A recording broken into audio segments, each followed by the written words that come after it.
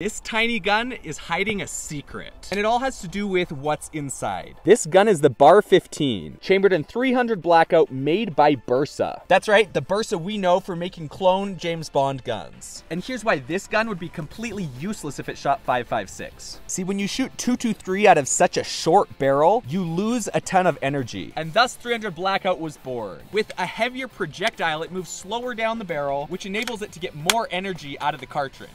Let's put this target downrange and see how accurate she shoots. But before we shoot it, don't forget to check out our Patreon, which I'll link in a pinned comment. Every month we brainstorm ideas together for videos just like this one. So how does the BAR-15 by Bursa shoot?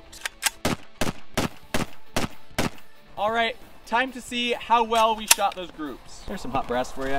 Despite the fact that I haven't zeroed in this optic, it just happened to be on perfectly. BAR-15 absolutely knocked it out of the park. Subscribe for more.